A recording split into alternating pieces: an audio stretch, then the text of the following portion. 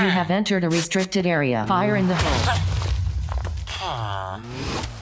Alright, hello everyone, this is Xsampl, and I'm happy to bring to you the new elevator. That's right, it goes up and down. It's got a call button, so if it's going up, you push the button so you can go down. So this is based on the snapshot 18W07A, and we're using the magma block and the soul sand to switch between the two states. One which lifts you up and one which sucks you down. So as it stands now, the magma block causes damage when you stand on it. So I've made this in a way that you won't catch any damage by the magma block on the way down. So the magma block sucks you down and the soul sand pushes you up. This is a great player and item elevator. This is the best thing in Minecraft we've had in forever.